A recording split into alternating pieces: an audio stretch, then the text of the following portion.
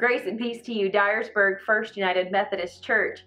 I am so excited that we are starting our next 4-week focus on a life of obeying Jesus.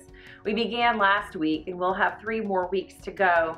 And that emphasis on obeying Jesus is going to lead up to the season of Lent, when we're going to focus on a life opening to Jesus. If you were here on Sunday, you heard me say that during the season of Lent, we are going to invite each person to focus on an intentional spiritual discipline for the season.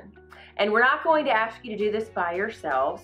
We're going to have a Lenten family workshop on Sunday, February the 27th in the evening.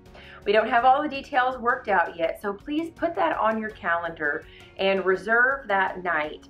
But we are going to have a meal together, and we are going to talk about spiritual disciplines, and we're actually going to help you choose one and figure out how you might engage in that discipline during the season of Lent.